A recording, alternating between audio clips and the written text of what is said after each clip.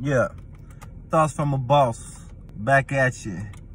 It's your boy King Lux 74. Today, I want to talk about haters and the necessity and having the ability to let them haters hate. Now see,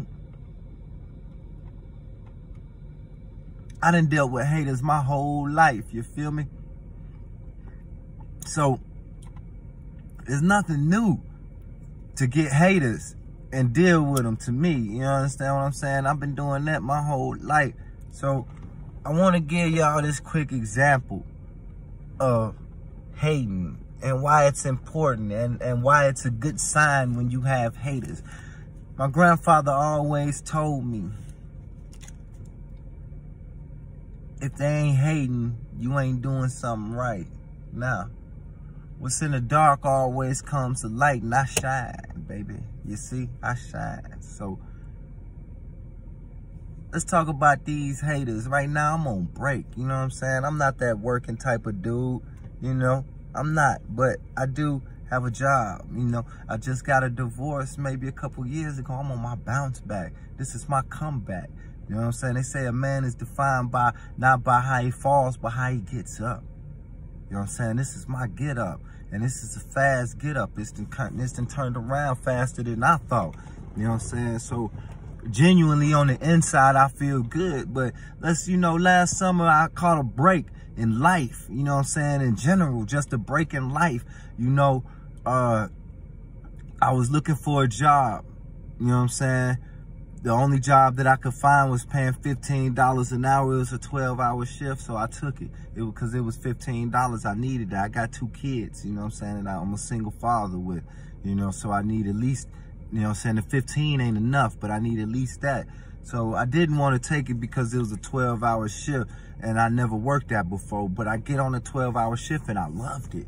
You know what I'm saying? What I found out with the 12-hour shift is that I was at home way more. I spent way more time with my kids on the 12-hour shift. So it was the balance of the money in the shift. My bills was paid and I was broke, but I was spending good time with my kids. We go to the park, we do a lot of shit.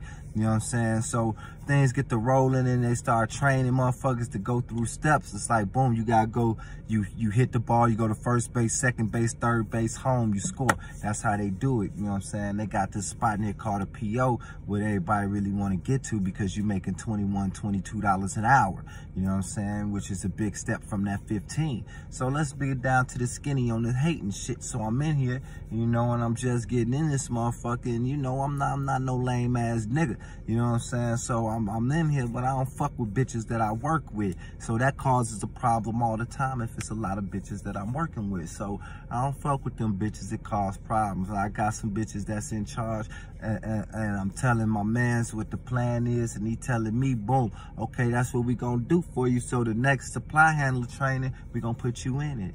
Oh, but, you know what I'm saying, the little bitch was standing right there. He was like, oh, but I let her run it, so, you know what I'm saying, that's going to be up to her. So the next one come, my mans get put in, and she say, I ain't put you in it because he was here first, so it's seniority. Okay, cool, I can respect and honor that. The next one come in, they put in people that started after me. Now I can't respect and honor that, and now I have to think and get smarter than you motherfuckers because haters gonna hate.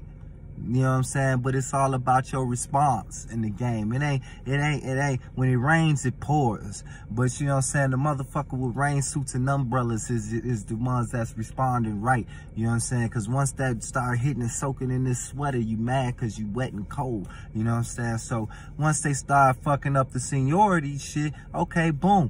What you should do is pull up motherfuckers' resumes, and that way you have the best qualified candidates. Now, see, I can say that because I'm firm on what I got on my resume. You know what I'm saying? I'm very confident, especially at the job I'm at. My resume matches exactly the job that I'm at. So, boom, pass everybody passing up the resumes. Now, you know what I'm saying, I get the word they finna meet me to the PO spot. So I'm finna go from home plate with the hit straight to a triple.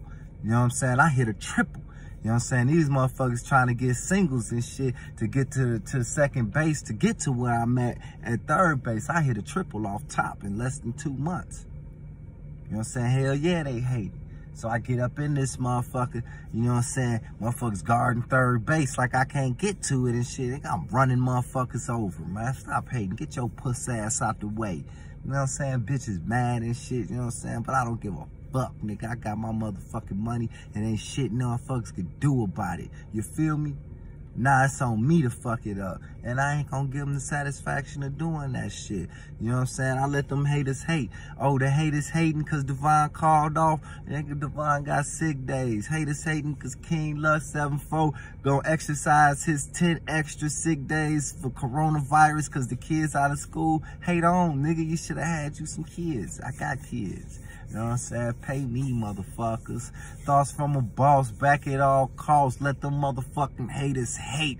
Tell them motherfuckers they should have burnt in the Holocaust. Yeah, knock them all off with Molotovs. Niggas tripping, boy, cause I'm a bigger boss. Holla at your boy.